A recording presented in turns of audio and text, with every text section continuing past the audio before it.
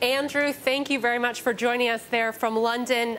It has been a tough few years for Glaxo. You've been through restructuring. You've had some falling sales.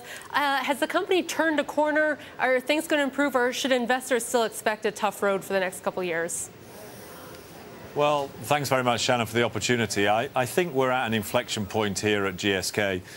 Firstly and most importantly, the headwinds, the genericization of products like Valtrex, the loss of Avandia, and the absence of the pandemic flu products from last year. Those headwinds are really dropping away quickly now as we go forward.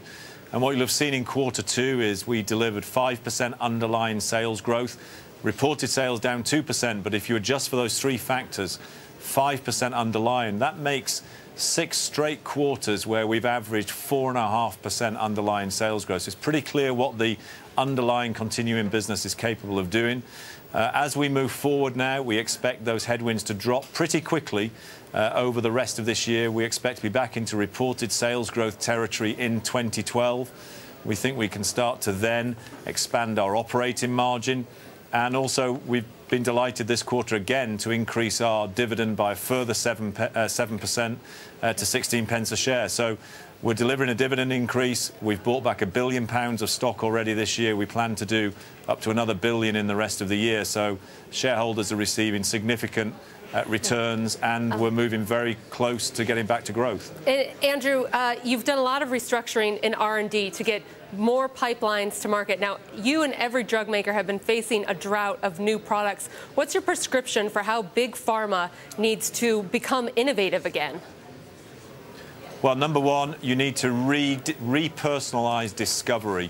The industry in the 90s really lost its way in terms of over-industrializing the creative side of drug discovery. We changed that 4 or 5 years ago. We went to a completely different way of operating, much lower scale.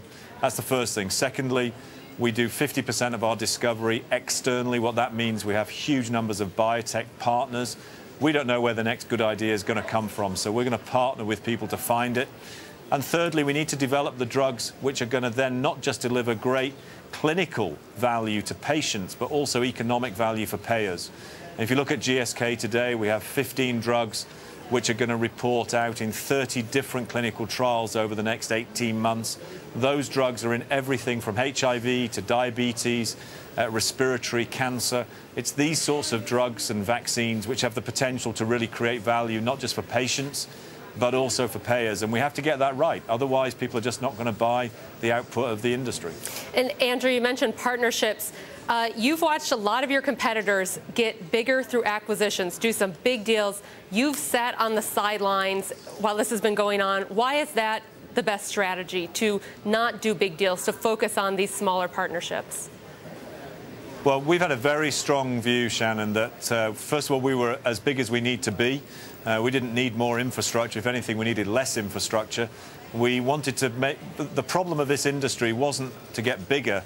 It was to do the things properly and to get what we do right. So we focused on really fundamental organic change, better R&D, better discovery, leaner manufacturing organizations, focus on quality and compliance, and a commercial organization which is fit for the current customer, not the customer of the 1980s. I actually think it's much better to stay focused on that, avoid the distraction of a big transaction. And also, I'm absolutely guided by my belief that major M&A more often than not destroys shareholder value over the long run than creates it. And we're very happy with the progress we've made organically. And Andrew, we only have a few seconds here. 1 or 2 areas that people should expect you to do a deal in? We are doing very few deals. We do very small bolt-on deals. Where we do them, it's in emerging markets and it's in the consumer space. That's where typically you'll see us do deals, but we've done very few over the last few months as we've seen valuations go a little nuts. We'd rather give the money back to shareholders through dividend increase and share buyback. Andrew, thank you so much for joining us and giving us that insight.